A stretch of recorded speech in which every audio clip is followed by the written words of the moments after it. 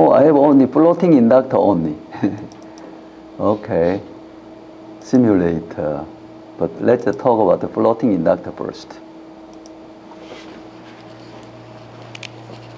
Yeah, floating inductor can be, yeah, this is a grounded inductor, right? One node is connected to ground. Yeah, floating inductor is, say, gyrator notation is this one. Yeah, this is my gyrator. Now it has some polarity, right? Oh.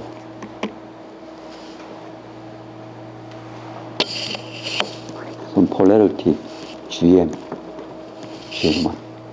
Then this means, see, if I have something like, if I put current polarity like that, then let's see, what's my gyrator? Yeah, then this I1, I2 should be something like, is this correct or not? GM1 minus GM1, 0, V1, V2. Is this correct? I1 equal GM1 V2. Yeah, I think that's good. I2 equal minus GM1 V1. Okay, I think this is correct. So if I change this polarity I2 there, in this way, this should be positive, right? Okay? Because I changed the I2 by minus I2, okay? Okay, so here's, we already saw that if I connect a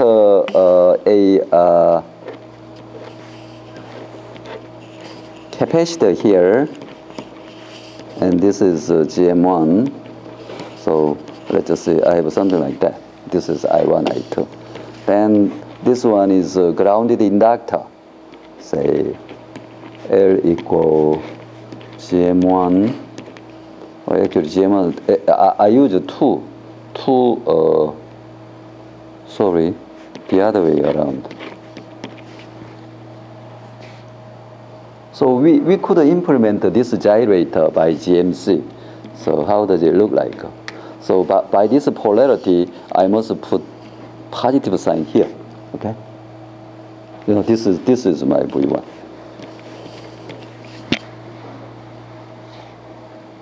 And then this is V1, this is I1, and then this is grounded. Okay. Then, so this is V2, and this is I2. Is this I2? Yeah, I2. Oh, let's see. Then this thing is connected to minus input, right? So this is a GM1, the same GM1. Yeah, this is my gyrator, okay? Yeah, if I put two gyrators in series, like I have one gyrator here, yeah, it goes this way, GM1, okay? And then I have another gyrator there, the same thing, GM1.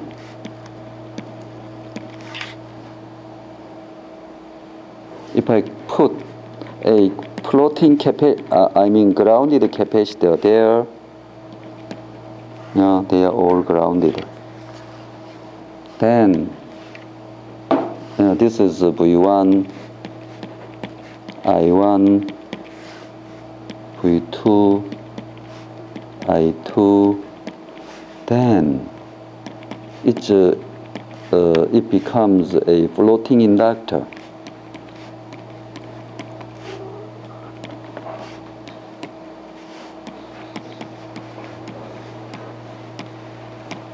Okay, so I used the same gyrator. Okay, the same gyrator.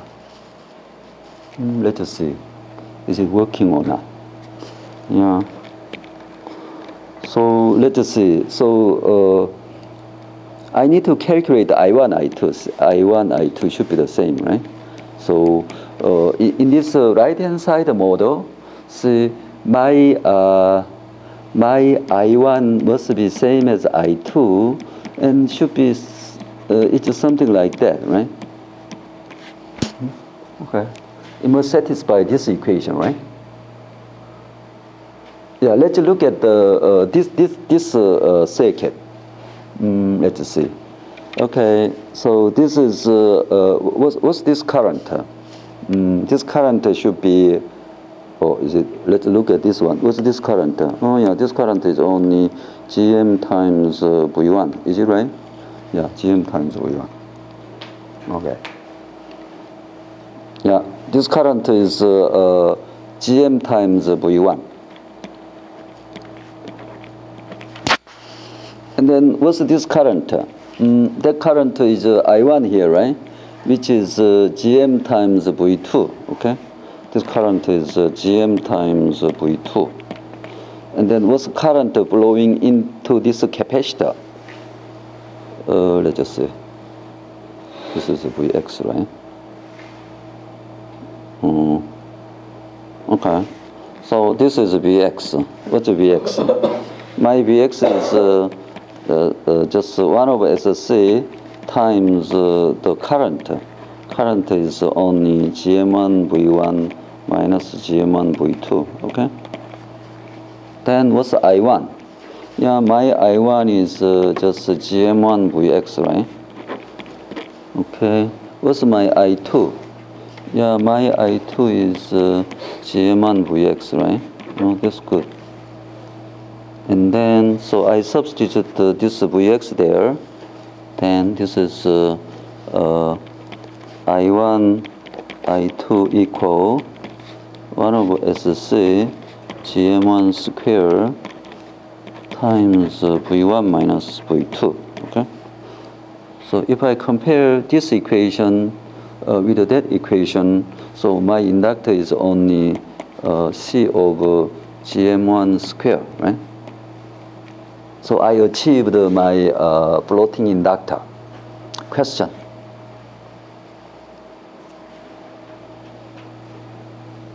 No? No question? All right, no question then. Okay, let's look at the, oh yeah, this is the implementation of a floating inductor. I have a V1 here, and then V2 there. You can see this is a gyrator. Say, because the direction of transconductor is here, this is somehow Gm2, Gm1. So I just make simplicity all Gm1, Gm1. If this is a Gm1, Gm2, Gm1, say, then my inductor is a C over Gm1, Gm2, okay? But for simplicity, we just put Gm1. Then you see, this Vin is connected to positive input node, right? This Vx, actually, this is Vx. Vx is connected to minus input node, right? So here, see, this Vx is connected to plus input node, right? Although it changed the position. And then this V2 is connected to minus input node. So this is another gyrator in this direction, okay? Gm1, right? The same, exactly same gyrator, in the same direction, okay?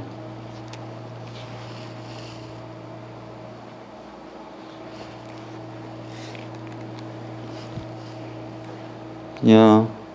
So to implement the inductor of 0.159 Henry, then if we assume this capacitor is the same 7.96 nanofarad, the same grounded capacitor, CP1, CP3, then my Gm1, Gm2 is calculated to be 0.224 millisecond. I mean millisiemens. Okay. Yeah, this is that net list. So I have a gyrator N1, N2. So this gyrator thing is just this one. This is a grounded, one-sided grounded. So this is N1, N2. So my GM goes from N1 to N2, okay? So it says, what is this thing? 1M. Oh yeah, this is, this is only, you can see this is a gyrator. This is a transconductor. Yeah, this current, this transconductor 0 to N2, right?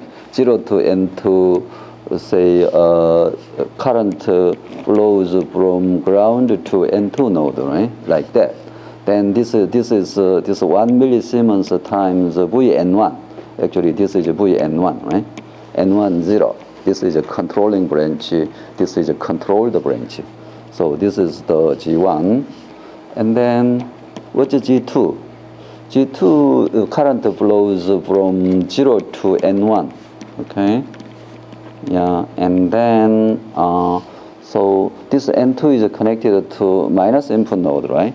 So this current is minus 1 GM VN2 because this is 0 minus VN2, right? So this is my gyrator, okay? Then, see, I put my gyrator here. See, this is my gyrator N1. This thing becomes NX this time by this sub-circuit expansion.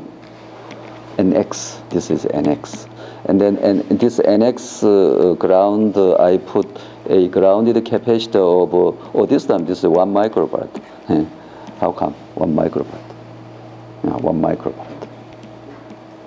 And then let's just see, there is another gyrator here, X2 gyrator, right?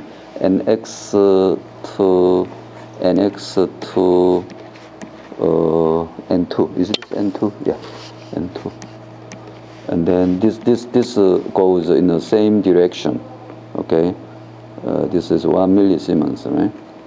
Same direction from NX to N2. And then I put current source here, AC1. Oh yeah, somehow I put current source there. Huh? Say this current source is 0 to N1. Oh yeah, I put current source here, AC1. This is 1 exponential j omega t. Okay, this current is applied there. And then I have another current. This is N20. I have another current there, N20. Okay. This is another AC1 current. So current flows in. I want to watch the voltage drop between N1 and N2. Okay. Then, say for that purpose, I used a voltage controlled voltage source. I generate N12. Say what's N12? This is N1 minus N2. Oh yeah, it's easy. So N12 node, I have a voltage controlled voltage source which gain is 1, Vn1 minus Vn2. So if I watch Vn2, which is a voltage drop between N1 and N2, right? Yeah, this is Vn1 minus Vn2. So sometimes I need, caution is I need a dummy resistor.